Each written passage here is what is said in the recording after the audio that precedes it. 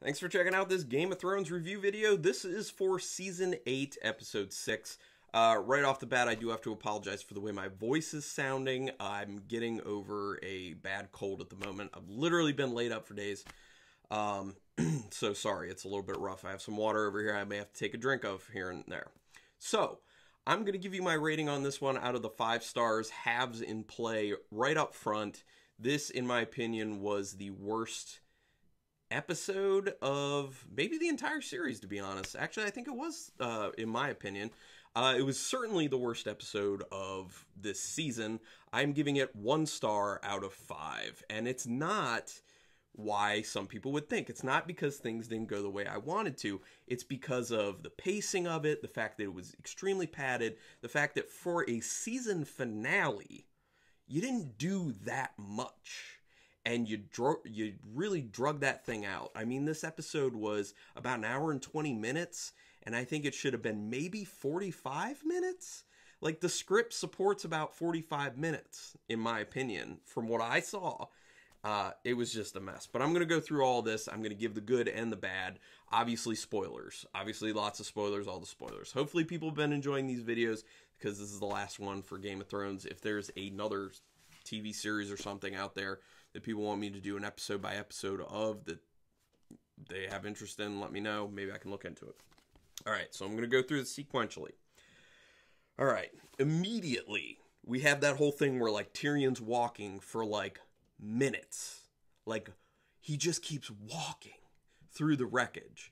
I understand having a scene where Tyrion's getting the impact of just kind of taking everything in, but for as long as he was, and that's an overall issue with this episode in general, where last episode we had all these instances of gratuitous people running away from things, gratuitous people staring at each other, and gratuitous buildings falling down.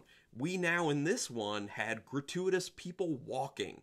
There were so many drawn out long ass scenes of people just walking places and looking around as they walk places, sometimes just staring forward as they walked someplace. It was awful. That sort of filmmaking is inexcusable, in my opinion, especially for a season finale of a show this massive, this epic.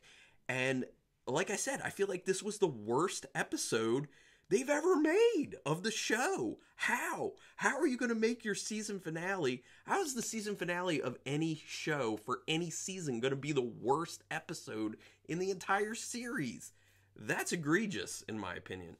So I have a theory. I have an actual theory here. So what I think happened with the writing, because obviously the directing's not really the problem with this so much. The editing is partially a problem because they left so much stuff in that should have been left on the cutting room floor. But the acting's obviously not a problem. Directing's not a problem. You know, all that stuff. The CG's not really a problem, except where they were skimping on it. But the writing, obviously the writing is the biggest issue with this season, and that's why it was so bad. So the issue here, I think, this is a total guess. This is a total guess. I don't have any inside track or anything like that. People knew this show was coming to an end. Obviously, this was season 8, and it had been well known. This is it. I think a lot of the writers were probably like, well, do the smart thing. I have to start looking for another job. I'm not going to just finish my time out with the show and then go find another job after that. People want to have job security. So I think they started looking for their jobs. And I think a lot of the really good writers on the staff, like the best ones, got snatched up. And I don't think they were there for the whole thing. So it kind of seemed to me like they were writing the scripts with the skeleton crew, writing staff. That's what it seemed like to me. Did it seem like that? No, center this a little bit more. Did it seem like that to anyone else? Because that's what it seemed like to me. It's like not the best writers, the skeleton crew's just pulling this off. It's bad. So anyway, all that walking with Tyrion. And then what I want to say is, are we to believe now that there's been this massive shift in Grey Worm's attitude just because he lost his love? I understand that connection. I understand him being bitter and everything. But the fact that he turned from someone who was much smarter than that to someone who just, like, blindly obeys Daenerys, which, you know, he had been obeying her for the longest time, but that's when she was a much better person. He had a moral compass. He always did. So all of a sudden, he's just like, nope, what she says goes. And he's just like so bitter. He's just like, justice, justice, people must die, everyone must die. And we're just supposed to believe that that's all based off his love being killed. I mean, I guess that can do it to you. But I don't know. It just seemed a little weird. It seemed a little forced to me. That's not even the worst of any of it. I wrote down, because I have my notes here, like usual, really taking their sweet time with every single scene. Every scene was just ridiculously drawn out. Ridiculously drawn out. To a point where you just started, like, getting bored. Like, before anyone even talked about anything, before anything happened in the scene, they always had these big lead-ups, these long, terrible, boring lead-ups to something happening, whether it's a conversation or something more interesting than that. And it just, when you got to the meat of the scene, you're just like, wait, what? Huh? I wasn't paying attention because it's so freaking boring. So, just terrible. So, the seeing the whole thing where Tyrion's crying, we all know when Tyrion was crying because he found Cersei and Jaime dead, we all know that he's only crying for Jaime. And especially because, and this is a good scene for this reason, especially because it's his fault that Jaime's dead, because he let Jaime go. If he hadn't let Jaime go, he would still be alive. Simple as that. He took a chance with letting him go. It was a dumb one, because it was a real long shot. And I talked about it in that episode when he did it, that did he not know Cersei by that point, that nothing was going to change her, that she was never going to back down? So he just made a stupid decision, and yeah, it was all his fault that Jaime died for that reason, because that was a unbelievable long shot. I know he did it because he was like, maybe I can save the people because I can't rely on Daenerys to not just scorch everyone to hell. But that's why that actually was a good moment of the scene. But once again, everything leading up to that, it showed him walking for far too long to get down to the basement. Like, it showed every step pretty much. I'm like, we don't need all this. Just show us the important portion of it. This episode, being the season finale especially, should have just been like, go, go, go, go, go. Chop the scenes down. Once again, I said this on one of the other ones. It had been over 2 years, or it had been about 2 years for them to make this season, and they kept being like, well, these episodes, it's only going to be 6, but they're going to be longer. And it seems like all they did to make them longer was just put in longer scenes of stuff you don't want to see. That means nothing to the actual show. So, you screwed up. You did a terrible job, in my opinion. Awful. Just garbage. But, unlike some people, I'm not going to start a online petition to be like, oh, remake the season. No, because we don't own that property. As people, as a fan, you may think you own the property somehow, but you don't.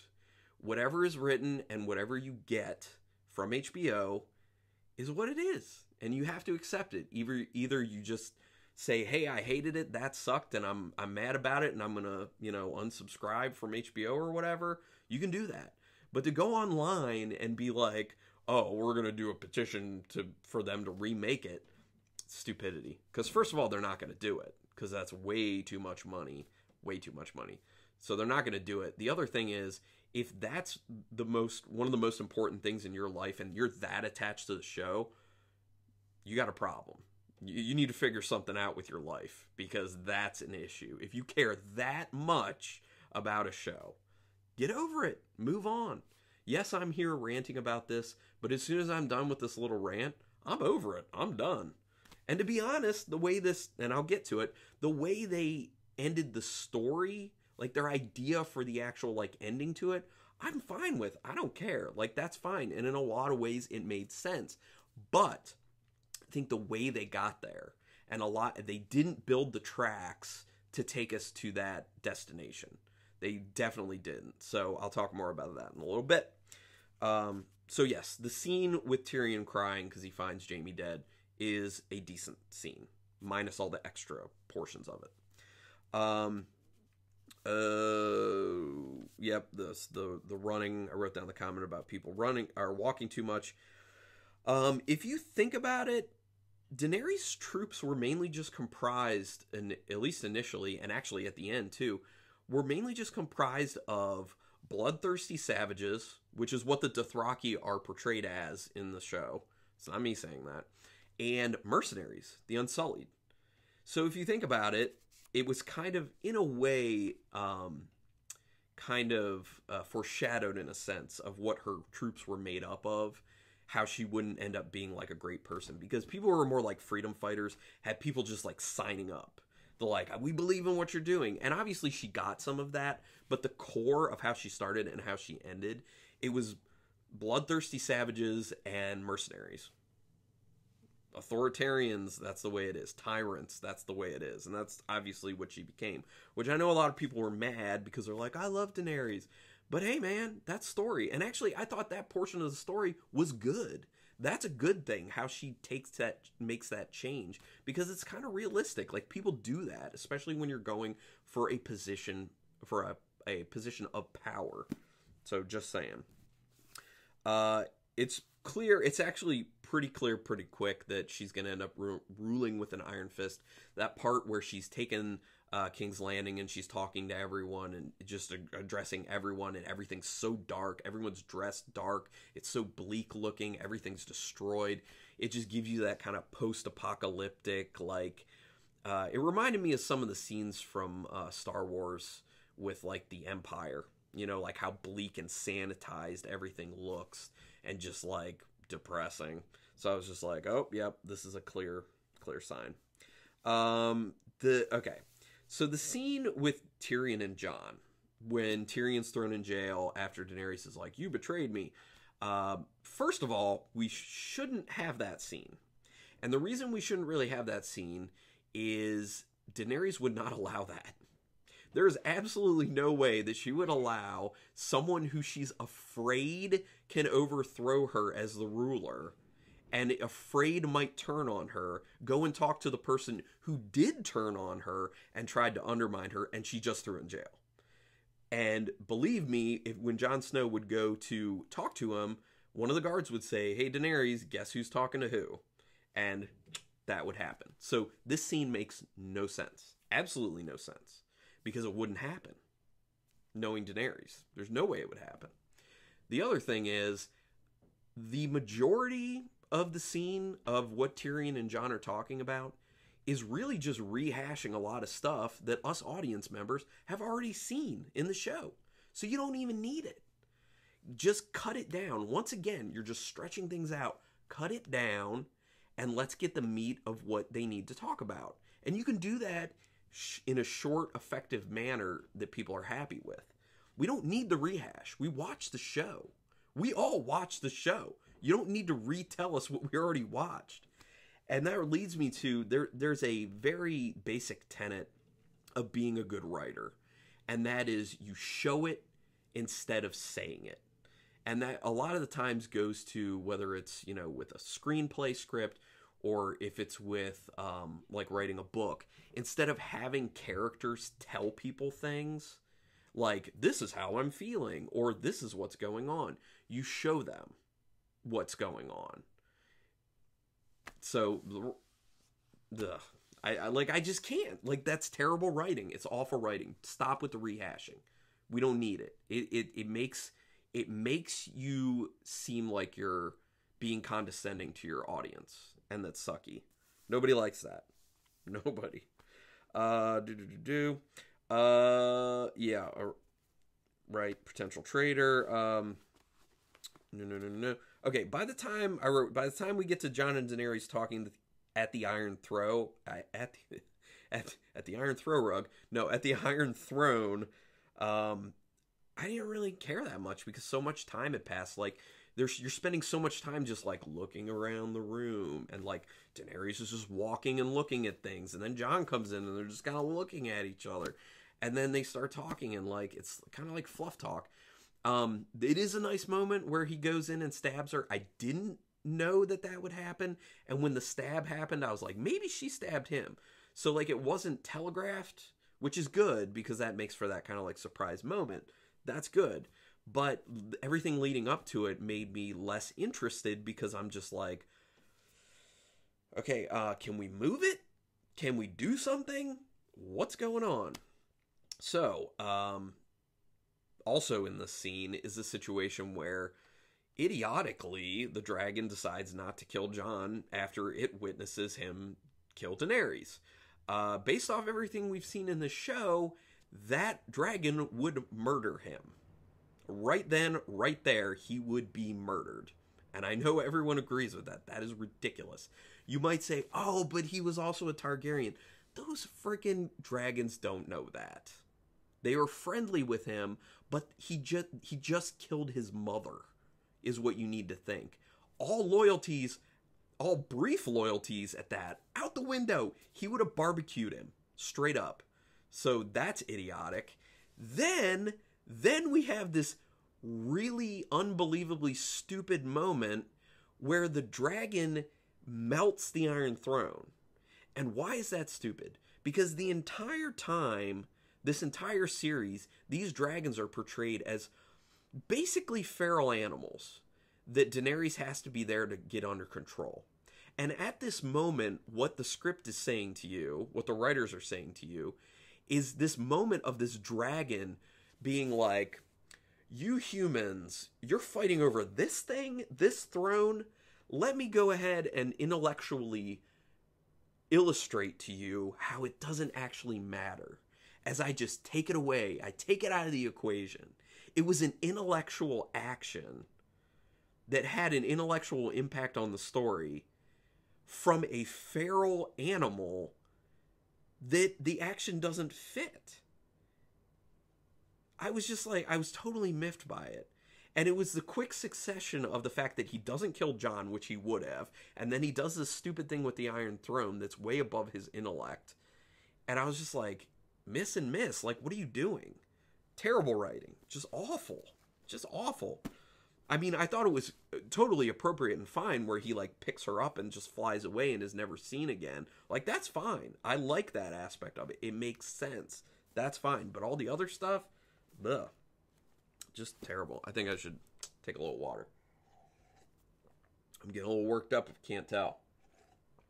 It did kind of enrage me a little bit. But like I said, when I'm done with this video, I'm moving on. I'm done. Because all the seasons prior to 8 were awesome. They were really well done. And I'll just remember those and I'll just be like, oh yeah, season 8, no, just forget about it.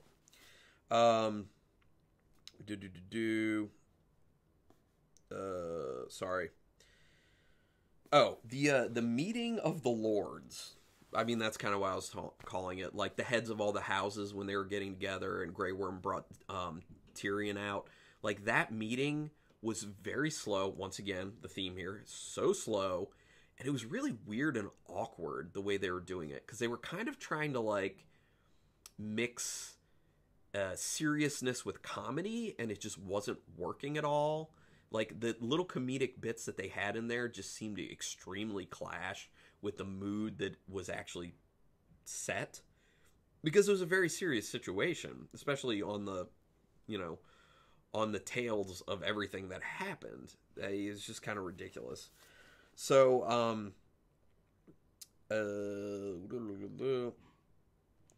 and, okay, this is, yeah, okay, so first of all, you know, as we all know, because we're watching this, we've already seen this.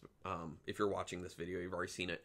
That when Tyrion comes in, they're basically asking, like, well, we want to hear what your Grey Worm, we want to hear what your prisoner, your traitor has to say about who should rule the kingdoms.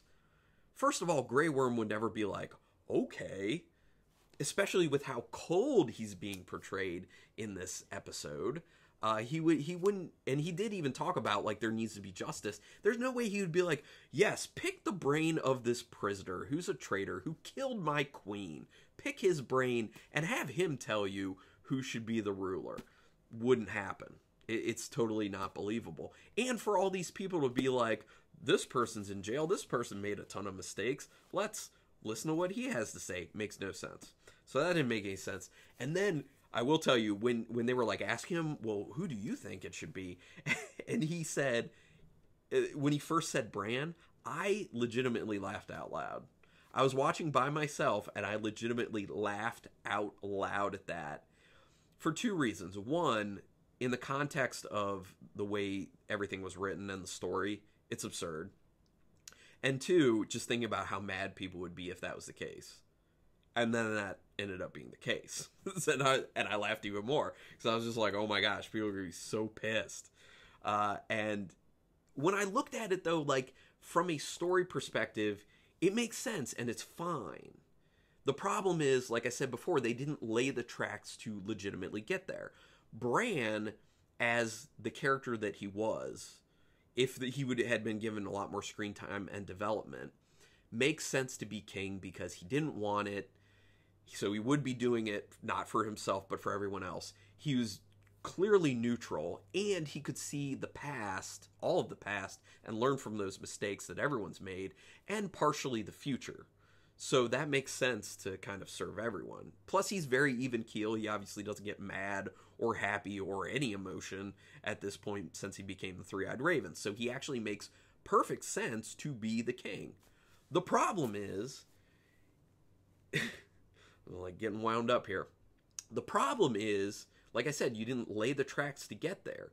He's barely been in the series, to be honest. And if you were going to take it to that point, you needed to have way more screen time for him, especially in season 8, and you needed to develop him more and let people know more about him. Not just him in the past, but who he was as the Three-Eyed Raven. Give us a little bit more about the Three-Eyed Raven. Give us more of his feelings on what should have been going on with people and going on with the kingdoms and everything. Instead, he's just like in the periphery the entire time, just like sitting there. And he's like barely in it. So then when you just pull him in and you're just like, who should be king? That guy that's barely in this and people have most likely forgotten about and absolutely no one thought would be the king, and nobody wanted to be the king most likely. Although I said, you know, from a story standpoint, it was fine with me. Most people didn't want it. Like that Bran being the king was like the sheer way to piss like almost everyone off. Because there were a lot of people who wanted Jon, a lot of people wanted Daenerys. Some people were like, I'd love to see Tyrion up there. Some people were like, how about Sansa? How about Arya? You know, all these things. Nobody said, how about Bran? Oh, I'm sure there was someone out there, but barely anyone said, how about Bran? So they literally went with the decision that would piss off the most people. It's crazy to me. So that's another reason why I was laughing about it. But, yeah, but they just... that character was so underdeveloped and underused and barely there that you cannot make that person the king. It has no impact when you announce that to people. It has only people being angry, people being disappointed, or people being like, huh? Just confused about it, to be honest.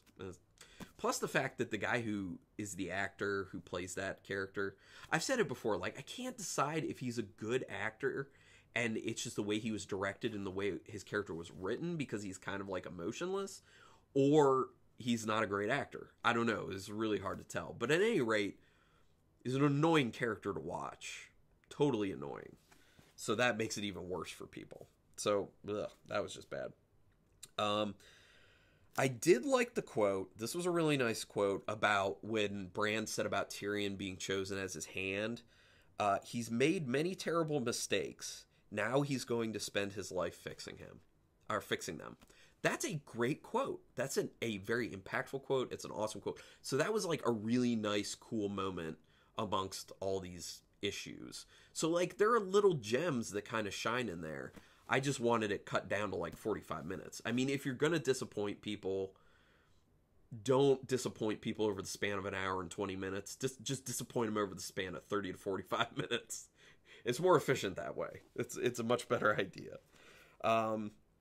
Yeah, so that quote was actually really awesome. I really did like that. And it makes people think, and it's a very good point that, you know, Tyrion, he messed up a lot of things and he did a lot of terrible stuff. So the best thing to do was to force him to work, even though he was going to like it, force him to work to undo all those problems. And I did like that aspect of it. And I really did like the fact that Tyrion ended up being the hand again. That was cool. And I'm sure a lot of other people actually liked that aspect of it, if they could see past all the other issues. The end, when it just kept being like, when I kept thinking, oh, this is the very end. Now it's over. Oh no, here's another section. Now it's going to be over. Oh no, wait, there's more. And it just kept being like more and more and more. So all those little segments, once again, took forever. They were way too long. They were way, way, way too long. Especially like when Brienne's sitting there. And I really like that scene where Brienne's like finishing Jaime's story, which was a really sweet moment. And it was really cool and it was very meaningful. But the fact that they have you watching as she's basically writing every single word. It's like, we're just a documentary crew now, and we're just going to sit here and let you watch her write every letter. It took too long. All of these scenes took too long. And like I said, I kept being like, okay, now it's over. Oh, no, wait, here we go again. Now it's over. It was good to get the wrap up of what people were doing, but you don't need it to take that long. Plus, if you would have had some better music to go with it, that was a little more emotional for everyone, that people could really enjoy, that may have helped the situation too. So make it tighter and make the music a little bit more impactful and better, and it would have been, those would have been better moments. So, and then like the meeting at the end, like I appreciate I appreciate that moment for what they were trying to do, where it was like, now look at the makeup of the new, I guess, advisors, like the grouping of advisors. Look at the makeup of who Bran's advisors are now. It is a cool moment, like, and you should see that, and you should get a little bit of interaction. But once again, like, the interactions went on way too long. It seemed way too long and drawn out, and it made it awkward. It made it weird. And it was just like, what are we waiting for? Like, are we waiting for them to, like, do something? Or are we just, like, spectating? Like, I just don't get it. Like, there wasn't, besides just showing you who was the makeup of it, which you could have done very quickly and it would have been very effective, I don't understand the point of that scene, because it was way, way, way, way, way too long. It was very pointless.